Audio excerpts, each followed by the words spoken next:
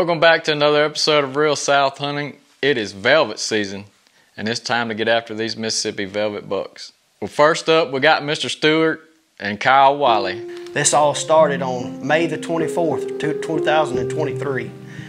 Me, my dad, and my son, we were going to go fishing at a friend of ours' pond. And while we were there trying to get our things ready to go fishing, my dad had a massive heart attack. I was very fortunate to have received enough training over the years through the fire department that I was able to lend him enough aid to get him to a hospital and get the outcome that we wanted.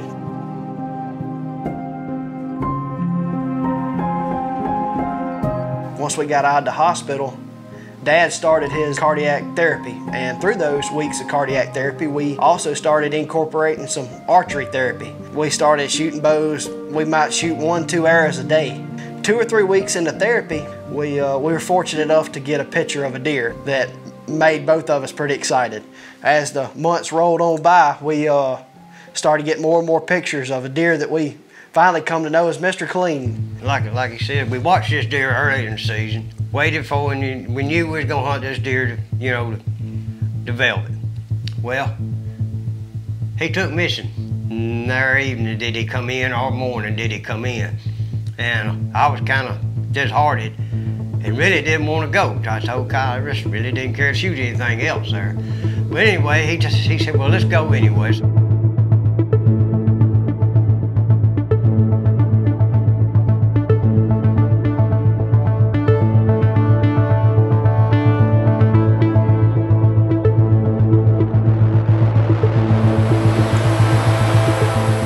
good? Yeah, I'm good.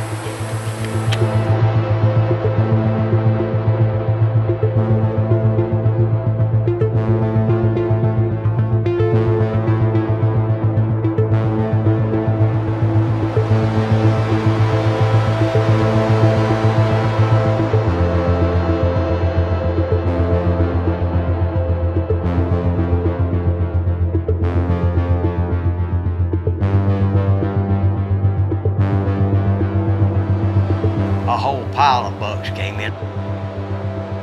He wasn't one of them. And there was a deer there that came in. It's an older deer that had some wacky looking horns. I tried to get Kyle to let me shoot him, and he said, no, hold on.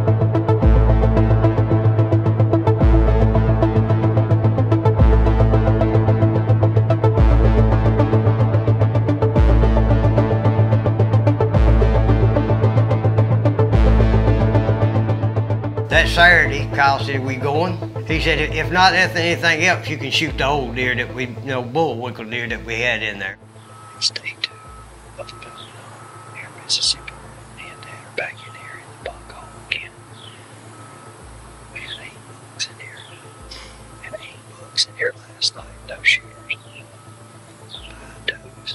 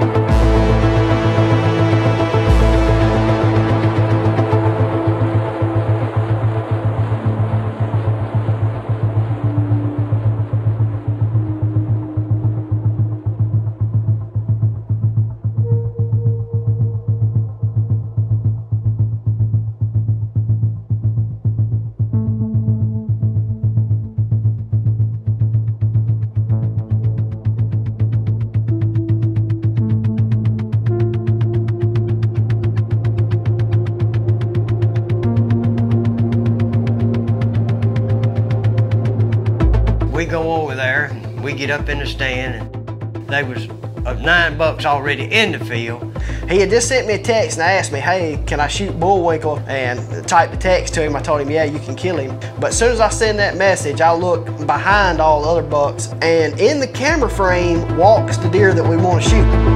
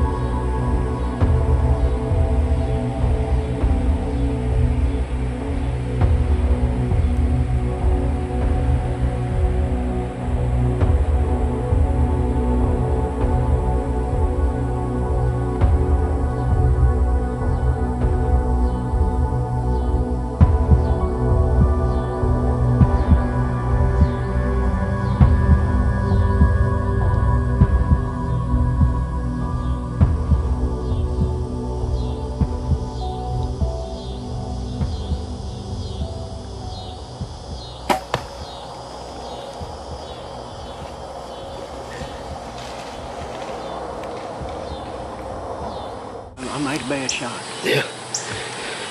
Did you get it? Oh yeah. Yeah. That's the biggest deer I've ever seen in a while. That thing is humongous. I got a little bit shook up. All I can tell you is I'm nervous in my heart. I hope it stays together.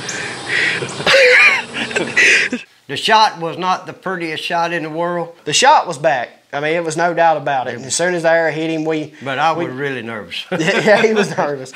You drew a little bit too quick, and I knew you was gonna get rattled when you drew on him too quick. I don't know.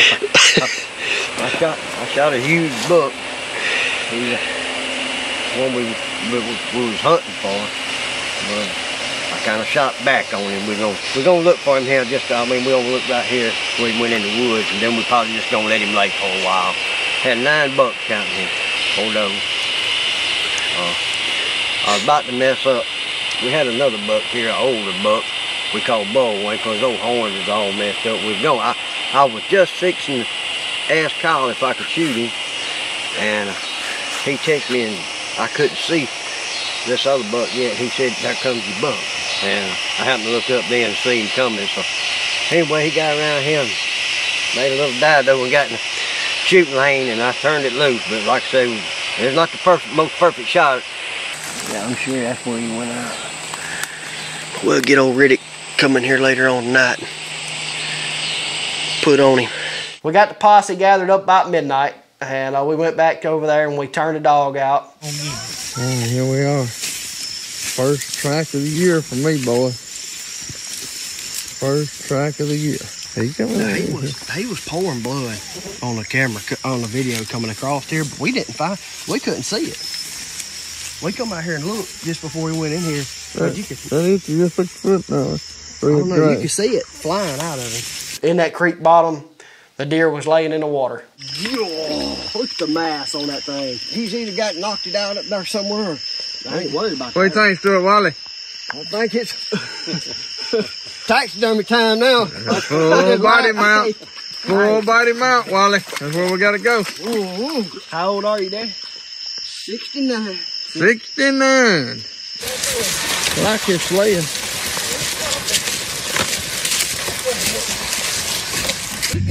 Mr. Stuart Wally, I'm awful proud for you. I'm going to tell you right now. Awful proud for you.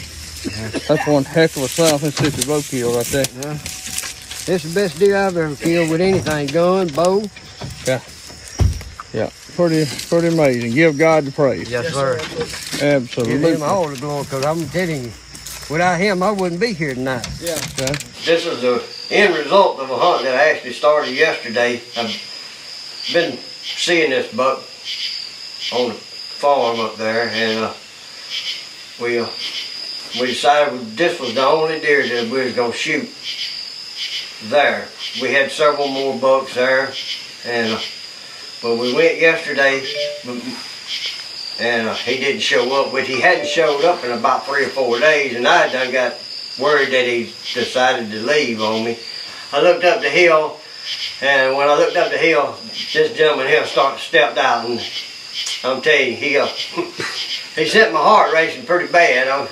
I got kind of shook up, and he finally come in and gave me the shot, and I made a bad shot, but a good shot, I reckon, because he was dead within 100 yards of where I shot him at. It's a long time coming since I've killed a deer like this. I've killed some deer, killed some with my bow, but I've never killed nothing quite like this. But I don't really know what else to say except the good Lord just, give him all the glory and praise for it. If it wasn't for him, I wouldn't be able to hunt these beautiful animals.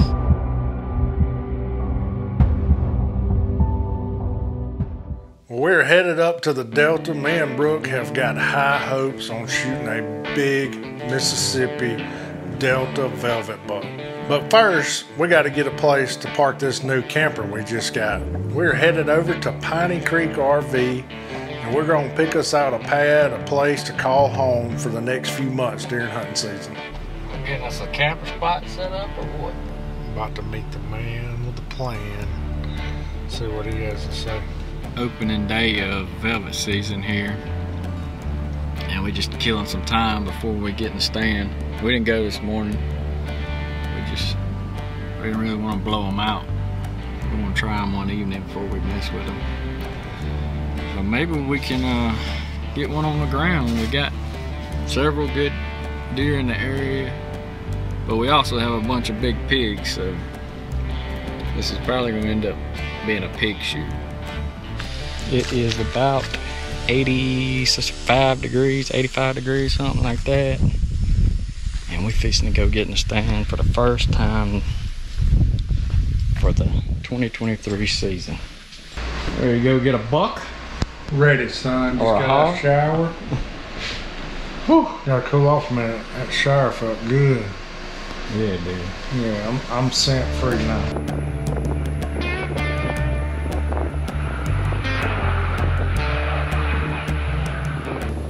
Short field. Short field. Don't look short. No. He's spraying that cotton, I think. Hydrate while we wait. Time to go get on them buck deers now.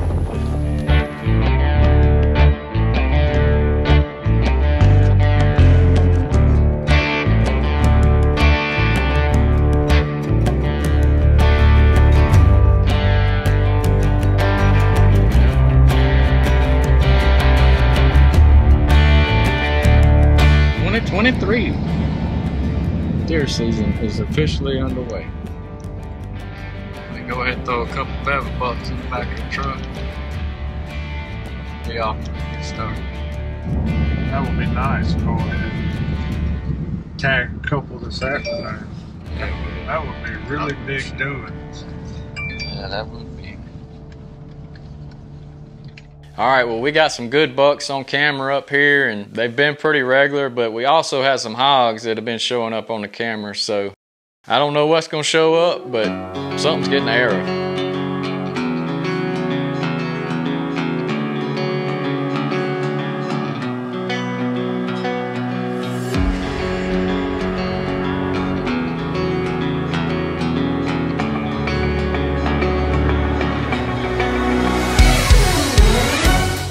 Here goes nothing.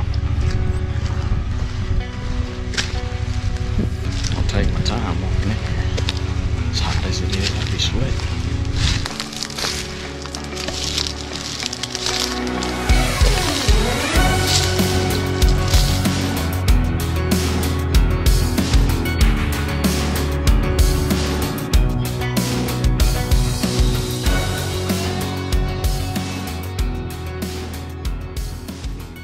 It's about 5:15. No action yet. Lots of acorns falling so far. So hopefully one of these bucks will come strolling through here and just.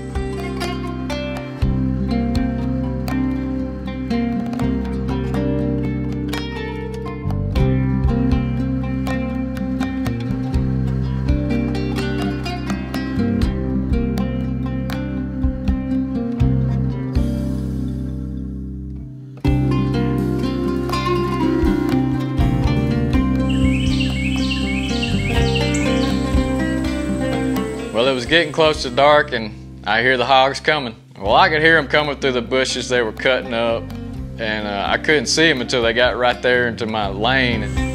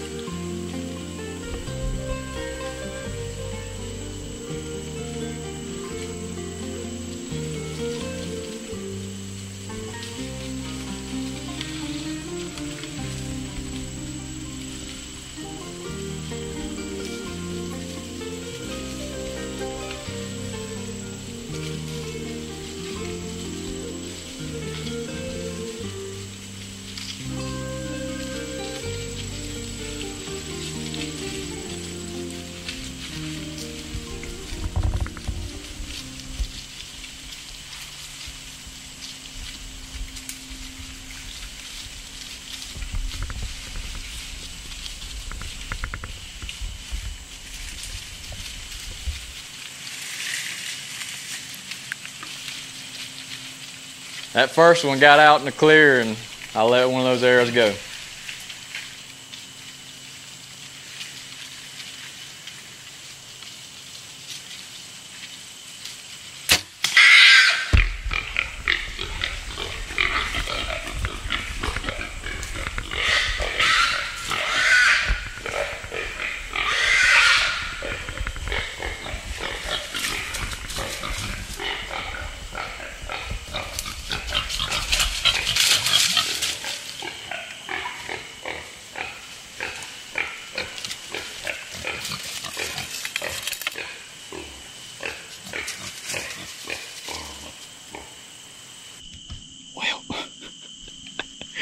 That's not a velvet bug, but it's a big old hog. Who is this? It's a long-haired Joe. Oh, Joe. And grow that hair out. That thing will be sitting up here with a light on for an hour.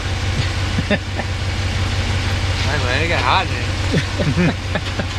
Y'all chose to swim. Oh, it's a piggy. One of them old things, you know.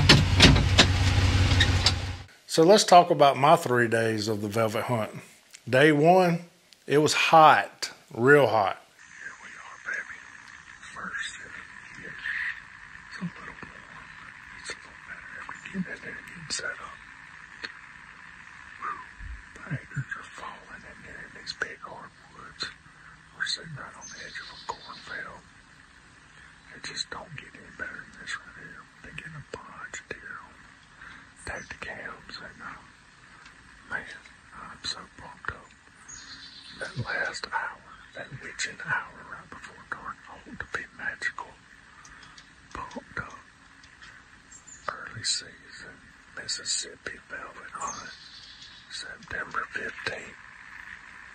Dude, this is what it's about. I've been waiting all year just to get in this tree, relax, and have a good time. A little peace and quiet, enjoy nature. I love it. It really de-stresses me. Takes all the stress in the world away. It's awesome. I'm ready to put this new Matthews Phase 4 to work. I've been shooting every day, getting it tuned in. Got some squirrels up here going crazy. Just had a couple of coons come by. So, the wildlife's moving. We just need one of these shooter bugs to come by. No action. Day 2, it was still hot. Had a dog come through on day 2. I did see an animal, so that was a plus. Yesterday was a bust. Other than Brook, he shot a big sow hog. And he went to a different stand this evening. I came back to the same spot on it yesterday. So hopefully one of these big velvet bugs with me getting on camera make an appearance. We just need one bug to read the script. Give us an opportunity. Fired up. We got a good, strong wind today. Hopefully it keeps blowing like it is. Keep my scent away from where the deer are. We had like 5-6 bucks that were shooters on camera. It's like these deer know what's going on. It's like they know when deer season opens. Day 3 rolls around, a little bit cooler. Had a nice breeze and all, but the deer forgot to show up. I changed locations today. I'm sitting on the edge of a cornfield. Been getting a lot of hog pictures here and a couple of good bugs at night. But the hogs been coming in before dark. So we're going to give this spot a shot. It's the last evening of the 3-day velvet season here in Mississippi. And the deer have been just shut down. I mean, it's been hot, dry. That's how it is this time of the year. It's tough. Sometimes you can catch them still slipping around in the daylight, but up here these deer are real smart.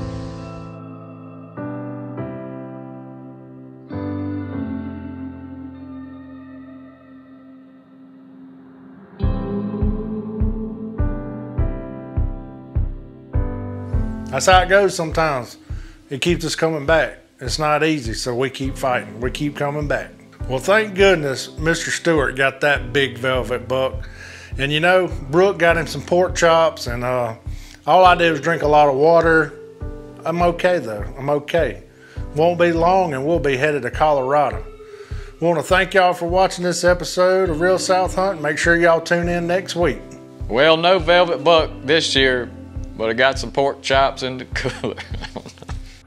That's a spring mud. One little tooth there. One little tooth come out. Scared Big A. You didn't know what was going on over there.